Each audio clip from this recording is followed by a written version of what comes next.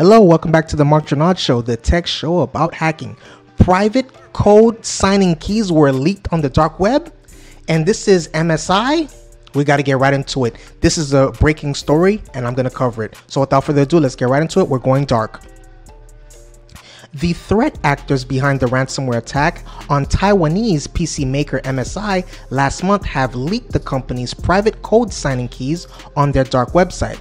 Confirmed Intel OEM private key leaked, causing an impact on the entire ecosystem. Alex M., who's the founder and CEO of firmware security firm Binarily, said in a tweet over the weekend. It appears that Intel Boot Guard may not be effective on certain devices based on the 11th Tiger Lake, 12th Adler Lake, and 13th Raptor Lake. Present in the leaked data are firmware image signing keys associated with 57 PCs and private signing keys for Intel Boot Guard used on 116 MSI products.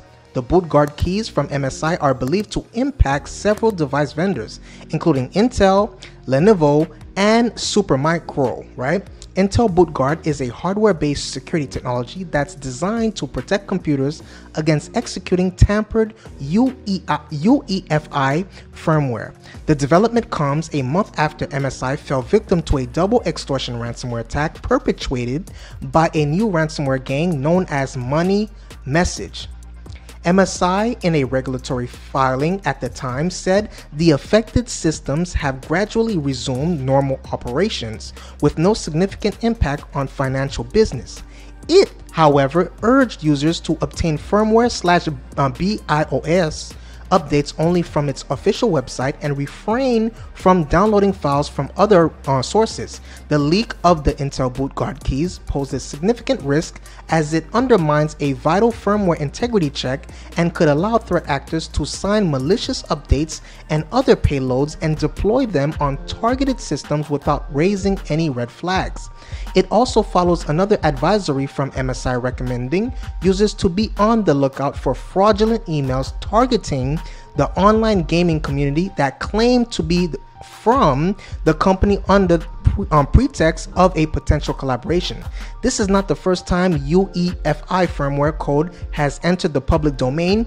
In October 2022, Intel acknowledged the leak of Alder Lake BIOS source code by a third party, which also included the private signing key used for Boot Guard. Supermicro products not impacted following the publication of the story.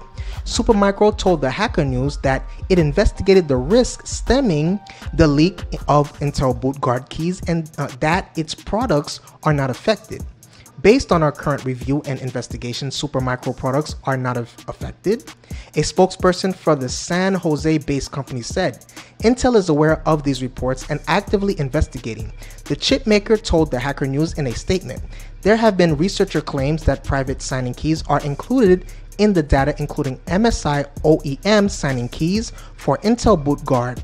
It should be noted that Intel Boot Guard OEM keys are generated by the system manufacturer, and these are not Intel signing keys. So that is the story. What do you think about it? Please let me know your opinion. Please hit the subscribe button. Please hit the notification bell. I love you. Stay safe. See you on the next video.